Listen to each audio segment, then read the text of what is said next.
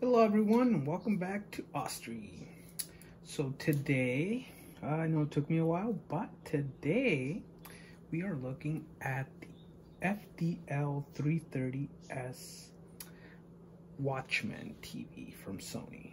Now, according to what I've seen online, it seems that it came out either 1989 or 1991.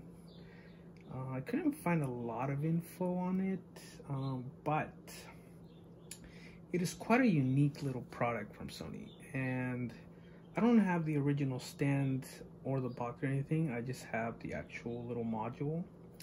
And I'm going to show you just how interesting this little TV can be.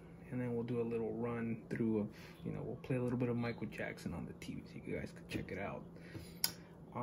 But yeah, let's take a look here. So, see here we get 4 modules.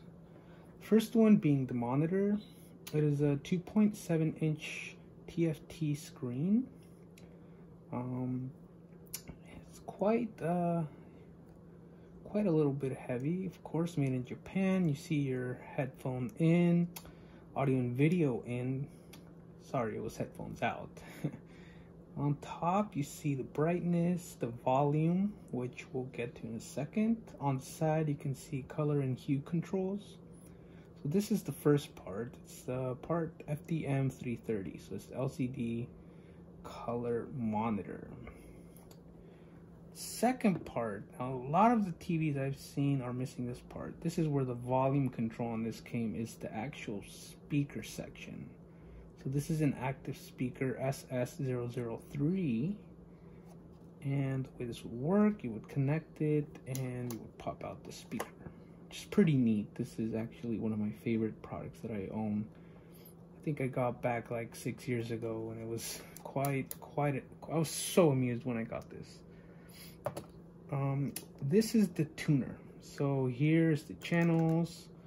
Change display. It would give you like, the channel you're on. This is the actual power on section. So when you connect everything, it lets you turn it on from here. Has a memory, has a little battery compartment for the memory storage.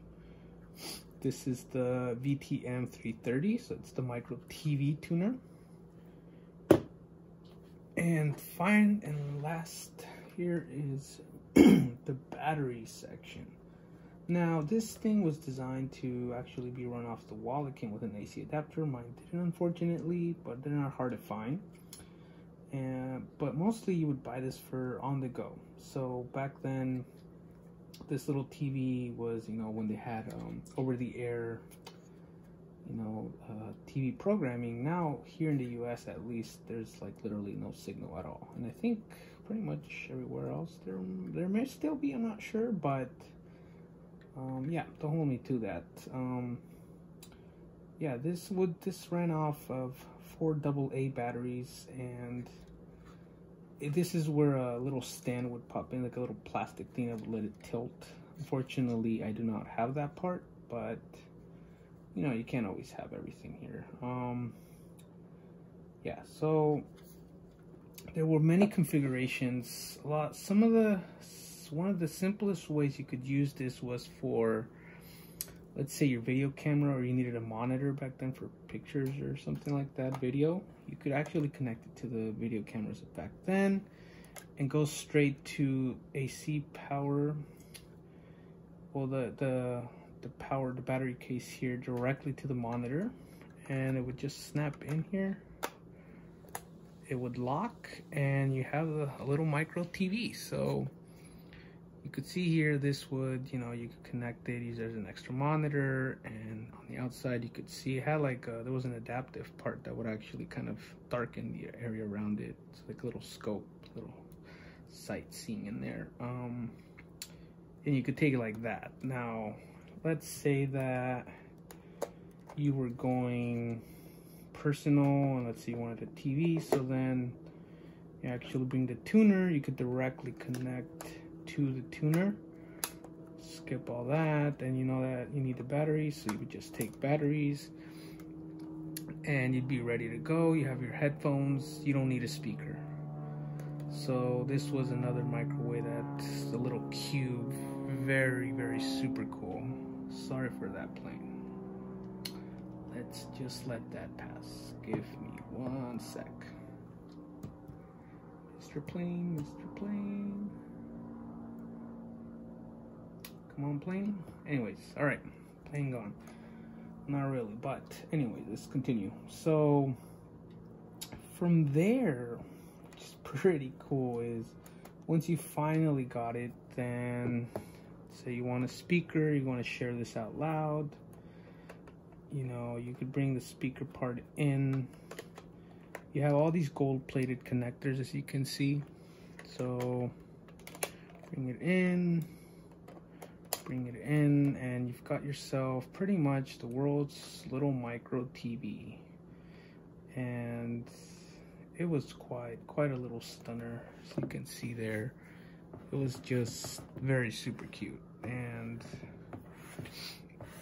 let's power it on. This one actually works, so let's take the battery compartment off, and let's put some batteries here. So it takes 4 AA batteries. Bring this here, connect it, and let's turn it on.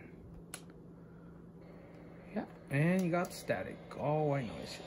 So see, this is how the part of the speaker came out. Volume was here.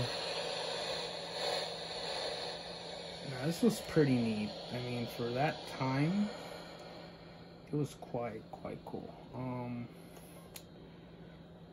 I have to say this is one of the pretty little innovative product that Sony really launched. I'm not sure on what the retail price is, but if you see them online, it can go anywhere from 100 up to 250, depending on the condition, if you have the packaging, if you know, if it works, if it has all the cables, the manuals.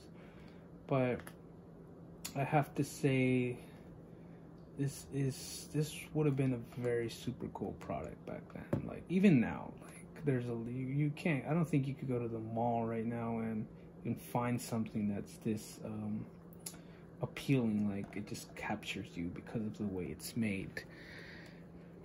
Mine actually came with a broken antenna, so it doesn't have a pull out, but this would originally pull out. Yeah, it's quite a little thing here. So let's see, I got a little bit of a DVD here. So I have a connector that came with it, and it's a standard AV jack. So you just connect into the AV in section, and we should get some signal. DVD player. So we hit play here, and let's turn off this light here, and you got Michael Jackson #1s. And yeah, I mean, it's pretty neat, right? Press play on this, see if it even works. And yeah, you got Michael Jackson here. Pull this out.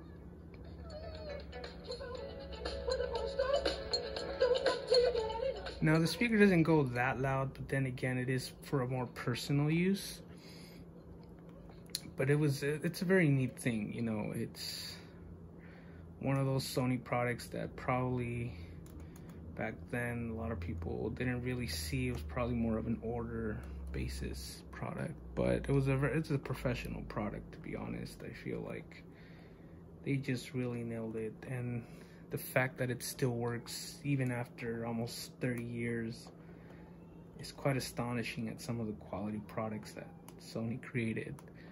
And you know, a lot of the stuff today is designed to not be repairable, to not be, you know, in the long term.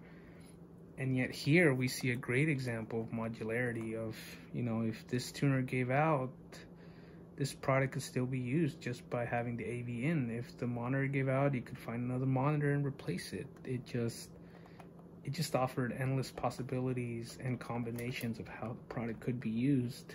And yeah, we don't get, you know, TV over the air anymore, but it's you know, here I still got it working, as you could see. And of course I'm not going to be watching a DVD on this little TV here, but it's just cool that you can even do that. You know, here you can see a little bit closer and get a little bit of sound here. Pull out the speaker.